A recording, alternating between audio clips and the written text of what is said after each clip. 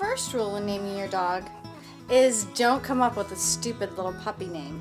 When Silly Wiggles grows up into a 120-pound mastiff, Silly Wiggles is going to be the laughingstock of the dog park, and so will you.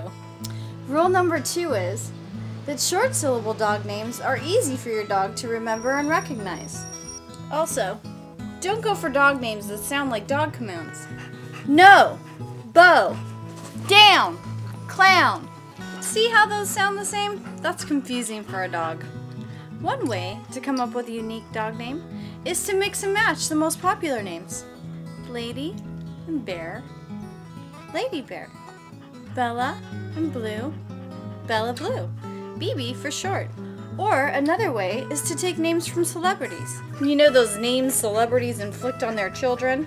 Moxie, Crime Fighter, Pilot, Inspector. Those names are stupid, huh? The last option I'm going to bring up on naming your dog is to try naming it about something in your life. Your favorite car, your favorite movie, perhaps even what you do for a living. Do you sell houses? How about lender or escrow? Do you own a restaurant?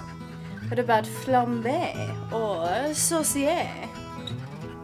Whatever the case, make it unique to yourself. Uniqueness for the sake of being unique means nothing. Like I named Jean-Paul because he is French. Oui, oui. I thought it was cute. Are you ready to start going over puppy names? Have fun! Say bye-bye, Jean-Paul!